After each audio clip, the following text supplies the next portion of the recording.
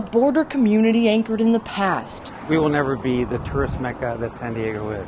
Economic opportunities are fading in California's Imperial Valley. Back in the 50s and 60s, the Salton Sea was viewed as a vacation area. Tourists came from all over the world, actually. It was a Hollywood mecca at one time. Contaminated by farming pesticides, the evaporating sea is exposing residents to toxic dust. I was born and bred here. Most of our younger generation doesn't have that opportunity to come back because there is really no industry here. But Jesus Escobar says economic salvation is within county lines, thousands of feet underground. We're almost like in heaven when it comes to lithium extraction. An estimated 15 million tons, scientists believe the untapped renewable resource could meet 1/3 of global demand. This is a game changer at the national level. Used in batteries for cell phones, laptops, and electric cars. I was studying lithium before lithium was cool. San Diego State professor Bill Tong says today it's white gold, and China controls much of the supply. We want to have our own source, and the potential market is humongous.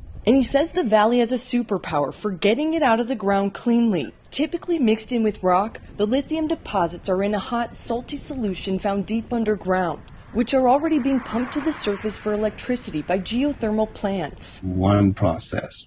I like to say it's killing two birds with one stone, and then it doesn't hurt the environment as much as the old-fashioned mining. Once lithium is extracted, the hot liquid known as brine is pumped back in the ground. But it's not that easy to get it out. That's where we come in. As companies spend millions on technology to remove lithium from the brine, the university is training a new generation of scientists for the industry. You're looking at anywhere from 500 billion to $1 trillion as far as the net value of that lithium that we have here in Imperial County. And that does not include the value-added services, the manufacturing services. Embraced by the region, the white gold rush could create thousands of new energy jobs. This is our asset, and we're going to work hard to make sure that our residents fully understand and fully benefit from what God gave us. In California's Lithium Valley, I'm Amanda Brandeis reporting.